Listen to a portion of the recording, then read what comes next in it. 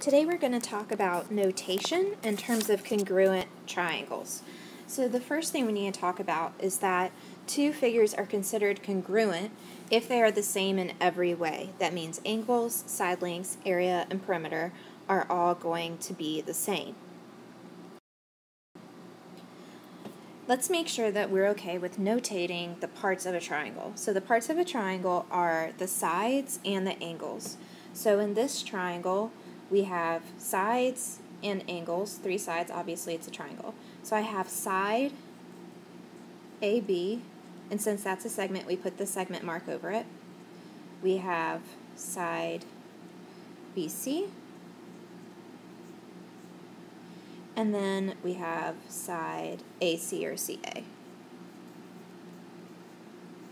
Now, I can flip all of those around and make it BA, CB, or CA, which doesn't matter if I have one triangle, but when I have two triangles, we're going to talk about the order matters because my vertices need to match up. And then I have my angles.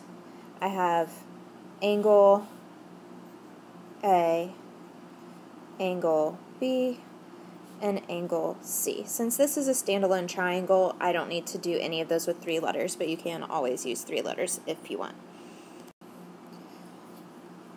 Corresponding parts basically means matching parts, and when you have two figures that are congruent, each pair of corresponding or matching parts are congruent. That means if I have two triangles that are congruent, the corresponding angles are congruent and the corresponding sides are congruent. So if we want to write congruent statements from a congruent triangle, you always want to list the corresponding vertices in the same order. So we're going to learn how to notate the triangles first. So to say that we're talking about a triangle, you're going to put literally a little triangle. And then I'm going to color each of these angles, and I'm going to match up the angle markings. So I'm doing the 1s, the 2s, and the 3s. I think this is going to help. So we have red, blue, and green. So it doesn't matter which order I go in. I could do green, red, blue. I could do blue, red, green. But I need to be consistent about the order that I'm going in. So I have triangle. I'm going to just go blue, red, green. So my blue one is B. Then my red one is A, and my green one is C. So that would be congruent to triangle. I need to go in the same order. So in my other triangle, the blue is E, the red is D, and then the green is F. I specifically didn't do ABC is congruent to DEF to show you it's not about it being alphabetical at all. It just so happens that that's what I chose in these examples. And then we are going to do angles. So the two red angles, angle A is congruent to angle D. Angle B is congruent to angle E. And angle C is congruent to angle F. And then we'll do the congruent sides. So just like with the triangle part, my sides I need to go in the same order. So I'm going to do AB first. So A is red, B is blue, which means it's going to be congruent to D is red, E is blue. And I could flip both of those letters if I wanted to. Gonna need a little, whoa. First time using this program, so. Alright. Let's do the next one. So maybe I want to do BC. So B is blue, C is green. Congruent to E is blue, F is green.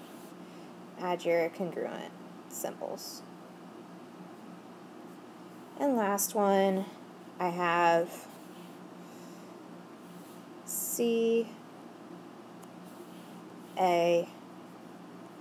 is congruent to F D. Obviously you don't need to use the colors, but I think I just came up with it. I think that it's going to help you see that the order matters for how I'm naming these. You have to have the matching vertices when I'm naming the congruent triangles. So now there are 2 problems on the back that you're going to try, and I'll look at those when you submit the pictures.